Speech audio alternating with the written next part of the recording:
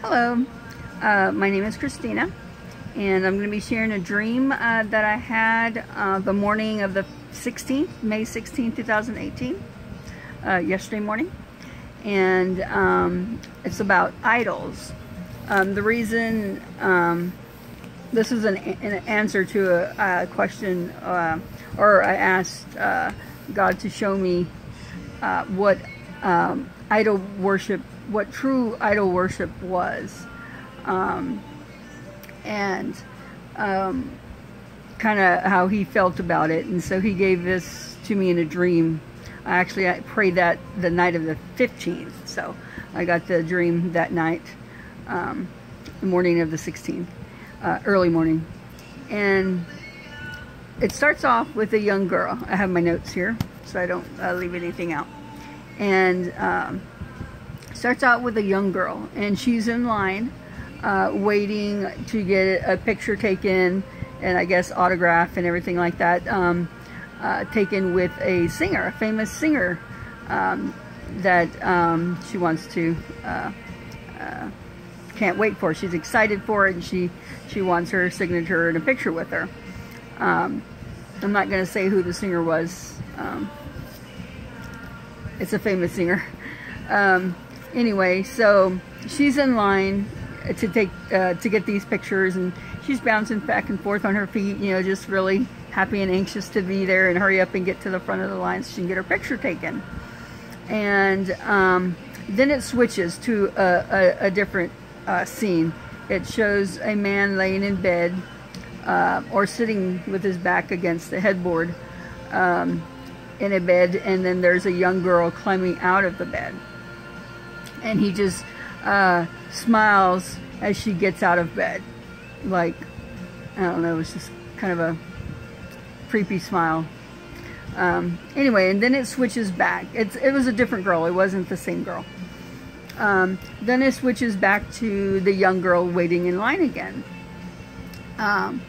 As she's, you know, she's asking to see the pictures of, you know, everybody that walks by her that's already taken the picture. And she looks at the pictures, you know, that they took, and like, oh, so excited. But then she started noticing something on the face of the singer in the picture. There's markings on the face. And she's like, there's something wrong with the pictures. The singer has markings on her face, but when she looks at the singer, like looks at her, there's nothing on her face. It's just, you know, her makeup. And she's like, huh. She can't figure it out, you know, because she's, you know, it's in many pictures, all the pictures that she's looking at. And so she's like, oh. So and she must be an artist, because she takes out, all of a sudden she has a canvas and she's painting. She's actually drawing and painting the singer. You know, I don't know how this goes, but you know, she is drawing the picture, but when she finishes the painting, the makeup or the paint scrapes off where the markings on the person is in the other pictures, but she didn't draw them. She, you know, she just painted how she saw her, but the paint just kind of like somebody went and scraped them off, like, you know, where the markings were, and she couldn't figure it out. And so she's like, she didn't know what to think. She was like confused. And so she's like, she has to hide the painting, because, you know, she's getting closer in line, and she figures if the singer sees this picture with her markings and ugly face, she's going to be mad at her. She's, you know, be angry that she drew these markings on her face, which she hadn't drawn. They just kind of, the paint would just like, looks like somebody just scraped it, like, and she could actually see it being scraped off and the markings appearing on her. And so she's trying to hide the picture, and then the man in that previous scene with that young girl getting out of bed, he walks up to her and he he grabs the picture and he looks at it, and he looks at the girl, and then he just looks at the picture again, like it's a normal picture. He does, you know, I don't know if he sees it or not, or he sees the markings or not, but it's obvious to her that he can see the markings, but he doesn't say anything. And so she goes and she gets up to the singer, and she gets her picture taken. And again, you know, seeing her, again, now she can see the markings because she knows they're there. She doesn't know how she knows. She just knows the markings are there under the makeup of the singer. And so even though she looks at her and sees her clear, you know, like smooth face, she knows the markings are there, so she sees the markings on her face. And so she just goes, and she's kind of freaked out a little bit now, like, you know, nervous, and doesn't know what to do, doesn't know what the markings mean. And so she just kind of wants, now she just kind of wants to hurry up and get it over with, you know, get the picture taken over with. And so when she gets her picture taken with the singer, it looks normal. And she's like, doesn't know what that means either. It's like, because all the other pictures were showing the markings, but now her picture is not showing the markings. But when she looks at the singer, she can see the markings, like on her face now. It's kind of like reversed now, that she's right up there with her. So she just kind of wants to get away.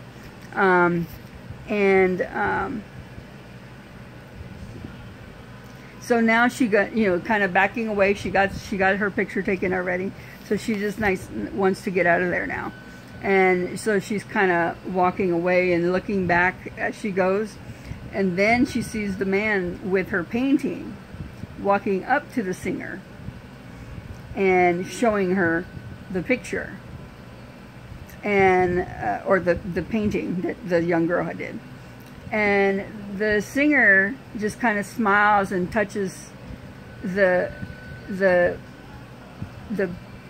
painting with her finger, you know, kind of where the markings were, you know, because it's obvious on the picture. And she just kind of, almost, she's touching it, like, almost like, oh, like lovingly, like, oh, she, you know, like, you know, with a smile on her face, not a smirk or anything, just kind of like a loving smile. I don't know how, to me it just looked creepy, but she's not like angry or anything. So she you know, she's looking at the picture, she touches it, and she's smiling. And then I guess the man had said something to her, because she looks up, and then she's looking around, and then she sees the young girl that had drawn this. And then the young girl's really afraid. She's like, oh, she's going to be really mad. And so she's just trying to hide from view. And then the man comes to her to bring her. She wants to bring her back. He wants to bring her back to the singer. But the young girl doesn't want to go. And she's like, no, she doesn't want to go. So the singer comes looking for her. And she's just trying to hide from her. She just knows whatever it isn't good. But she doesn't know what to do on there. So that was the dream. And after that came to me that, or was put in my heart, that we idolize everything. Everything is an idol. Every singer is an idol to somebody. Every actor is a singer, is an idol to somebody. You know, cars, clothes, shoes. Some people are just obsessed with. Oh, look, this perfect shoe, just perfect shoe. You know, everything is idolized. Like, everything is idolized. You know, your family. You know, who has a picture of maybe a beloved family member that has died, and they kind of cherish that picture. That picture isn't the person, but they cherish the picture. And maybe they talk to the picture. Could that be prayer? So a lot of this stuff came to me. And, you know, it's just many people worship different things, many things on there. So you kind of ask yourself, you know, to me, I think worship is what he's saying is anything that you put before him, you know. So, like, who did you first say good morning to this morning? Who did you first say I love you to this morning? Was it God? Was it your spouse, or your boyfriend, your girlfriend, or your puppy? You know, I have puppies. They like to climb on me first thing in the morning as soon as I move. So, who was the first person that you talked to in the morning? Should be God. But many of us will put other people or other things first, you know. So, or what is that, an item or a person that you think, oh man, I can't live without this. This is, you know, the bomb. So many people put many things before God. So anything that you would put before God is an idol. And if you know, hang on that person's every word, you just adore them, need to be around them, sounds like worship, which is what we should be doing with God. God first in everything. He should have your first good morning. He should have your first I love you in the morning. He should have your first thank you in the morning, because he woke you up. He gave you breath for that day, or for that moment in this day.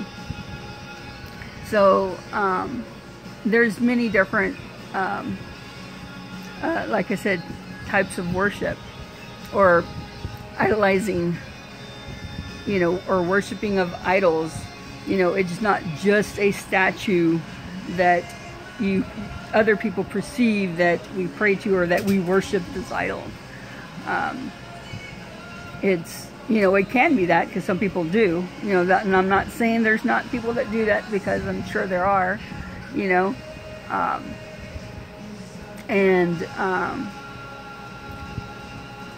so everybody has to ask themselves, who or what do you idolize before God every day? And everybody does it every day, you know. So unless you're, you know, a really great person in Christ, because there are many of those also, and they, you know, go to sleep thinking of Christ and wake up thinking of Christ. And I've gotten better at that. You know, I'm still practicing that. I'm not perfect, and but I do, you know, as I'm going to sleep, you know, I'm saying goodnight to God, thanking him for the day. And in the morning, you know, first thing, soon as before my eyes even open, you know, I'm, good morning, Lord, you know, thanks for giving me another breath for this day. And then, you know, I talk to him from then on for a bit before I get up. So anyway, but I'm still practicing that. So, because I'm not saying there's not nights that I don't go to bed and kind of a little too tired to talk, but, you know, I at least say a prayer. You know, I'm practicing, and I'm trying to get better at that. And I still could do much more better. But anyway, so that's something to think about before. A lot of people, like I said, they point out Catholics. They idolize. You know, you need to get out of there. You need to change.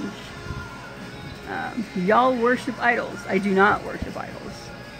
I do not. Do we have pictures? Yes. Do some people have statues?